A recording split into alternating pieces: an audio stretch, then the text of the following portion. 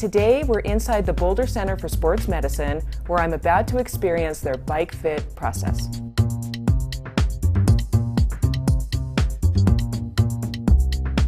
Well, I'm here with Jeff and Todd, and I'm about ready to start the bike fit process. Jeff, two quick questions before we get started. Why get a bike fit? What is the purpose of it? Well, there's a couple of reasons to get a bike fit. One is to make sure that you're comfortable on your bike. Two is to prevent any potential for injury that you may have. And three is really to improve your performance. And usually when we do a bike fit, we're doing them for either one or all three of those reasons. So who would best be suited to get a bike fit?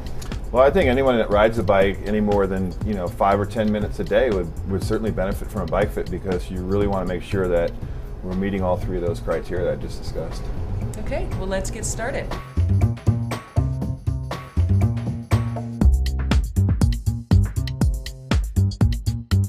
Now I've got infrared sensitive markers on Gina's legs.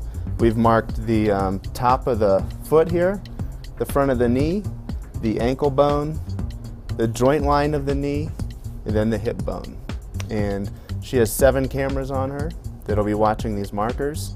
And what we'll get are readings of joint angles and knee alignment and hip motions, all while she's riding the bike. What we're going to be looking for are normal limits in all of those movement patterns to make sure the bike is fit properly. The first thing that we notice about this bike position is that it's really aggressive. Her handlebars are very low with respect to the saddle, and they're very far away from her. When she goes to hold on to the handlebars, she goes right to the tops here.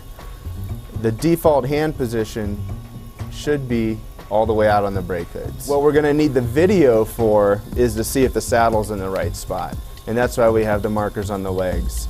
That's something that we can't really see with our eye. We really have to record those angles dynamically. But a lot of the upper body stuff we can see with our eye. We do have a camera coming in from the side just to look at her upper body, but what we're going to be concerned with the video mainly are her legs and how her legs are moving. Well, what we're looking for is a stable pelvis, a pelvis that does not move, and what we're looking for from the back is a straight ankle, so a foot that does not tilt in or tilt out.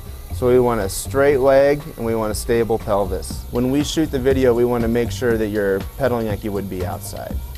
We don't want you just soft pedaling like you are now. We want you riding like you would be out on a normal ride. And we're going to shoot 10 seconds of video starting right now. We've taken your stick figure and we've calculated a side view.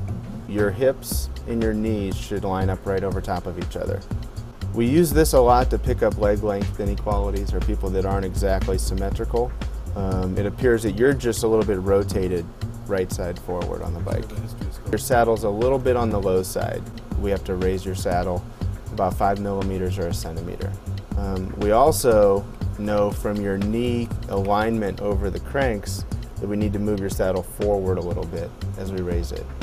So we're going to raise your saddle and we're going to move it forward.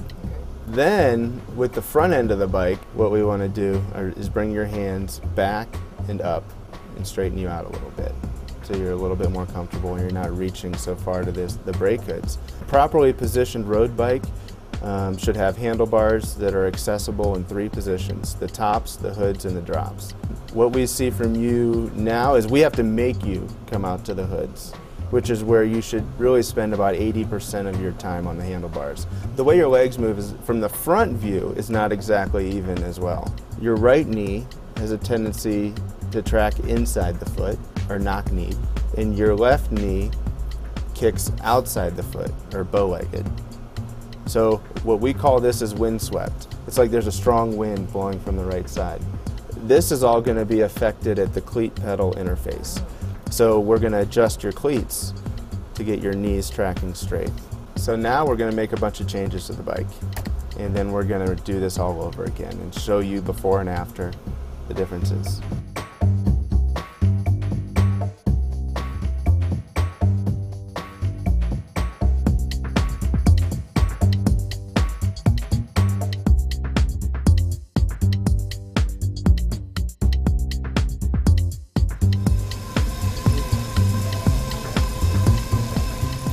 first thing we want to compare here is the side view video. It shows your upper body, your whole body position on the bike. So this is before we made any changes. This is with your old stem, this is with your old saddle position, and you can see that the reach is really long, the reach is really low, and you're really closed up in the hip. So you're probably not pedaling as fast as you could be. You could get some low back and neck problems from this position if you ride this for too long.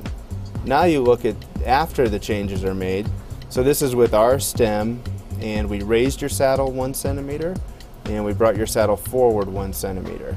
And you can see the reduction in the stress on the neck, the back, the hands, and a much more open hip angle. Well, that wraps up the bike fit process, and I certainly learned a lot today.